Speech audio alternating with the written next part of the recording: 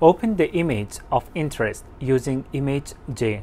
In this image, there are 9 objects, and we will measure the area, perimeter, and length of these objects. The first step is to set the scale for measurement. Select the line tool from above and draw a line parallel to the scale up to 1 cm in length.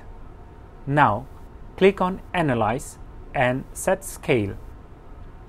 In the Set Scale window, input the known distance as 1 and the unit of length as centimeter. To analyze multiple images, check on Global. Once completed, click OK. Deselect the line created for setting up the scale unit.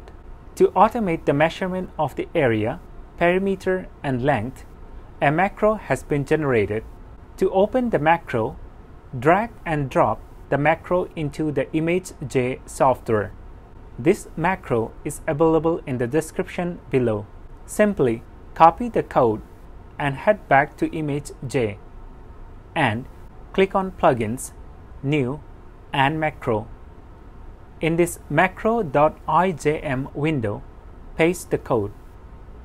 To save this macro for future use, click on File, Save As, input a name for the macro with the extension .ijm and save it.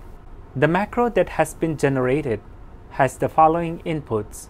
First, the macro converts the image into an 8-bit image. In the next step, the auto threshold is applied to the image.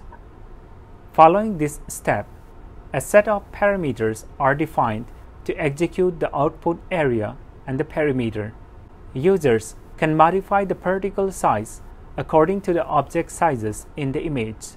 Once all the analysis is completed, the next step will prompt you to save the results in a .csv format.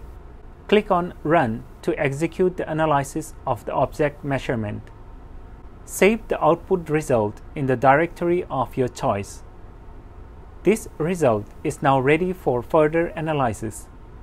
In the Results window, the output values corresponds to the area, perimeter, width, height, and the angle of the objects in the image. For the object 1 in the image, the length would correspond to the width of the object measured. Similarly, for object 2, the width measured as 5.29 cm would be the length. For the object 3 in the image, if the height is considered from top to the bottom instead of left and right sideways, then the height of the object measured would be considered as its length. The object 10 in the image corresponds to a ruler. Therefore, this analysis can be ignored. If required, the image can be cropped to leave the ruler out of the image before analysis. Please visit the YouTube tutorial on how to crop image using ImageJ. The link is in the description below. Now, let us open the result that was saved earlier. Users can use an Excel program to open the file. In this file, users can find all the data required for further analysis. Thanks for watching.